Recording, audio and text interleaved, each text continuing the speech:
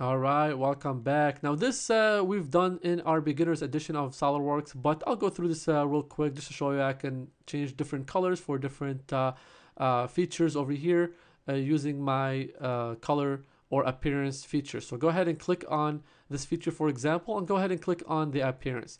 Now you have the option to changing it in a bunch of different ways. You can change the face, just the face of this feature. You can change the body, which the body means this entire body of the entire not just the body of the feature but the body of your entire part. Or you can just change the mirror. Okay, now this exercise, or the mirror vase handle about a right plane is the name of your exercise. And remember, I've saved my exercises. Every section I save my exercise, so you can continue on using that portion of the exercise. Okay, so it's a really nice way to keep following me every exercise at a time in case you get stuck learning how to do one of the features.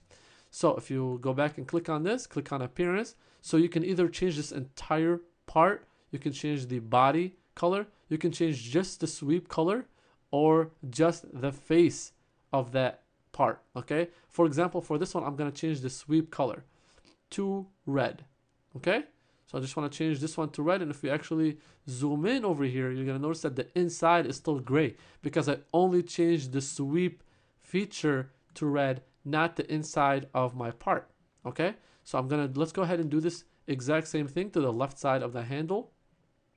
And as you can see over here, it doesn't say sweep, it says mirror. That's because that's what we've created. This is a mirror of this side. If you actually change things on this side, it will mirror and copy it on this side as well. So you want to make sure that you click on mirror this time and then click on red.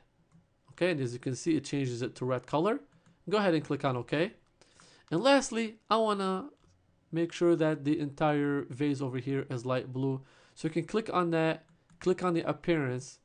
Okay, and now for this one, I'm going to change the mirror or the part name. It can be a different part name for you.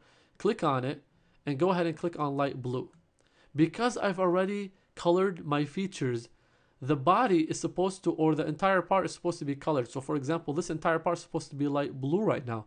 But because I colored these first, these override. So the feature coloring overrides the main body coloring or the entire part coloring, and they will stay the same. So as you can see, I want to color it light blue just like you saw in our exercise 2 preview.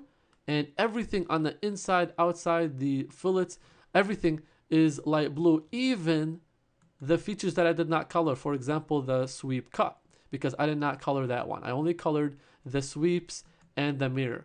And so individual features always override the entire part color, but you have to do them first. If you color the entire part blue and then you try to color the feature something else, they will be overridden by this, by the first thing that you color. So you want to make sure that your features are colored before you color your entire body, if that's what you want to do. So there you go. This concludes our exercise number 2 and that's how you create a base. So you've learned a bunch of new things over here. You've learned how to use a loft using sketches on 4 different planes. You've learned how to use the shell feature, the face fillets. Okay, we've created another plane that we've used to create both a sweep boss and a sweep cut. We learned how to mirror this handle to the right side over here, and we've learned how to create different colors on different parts of the vase.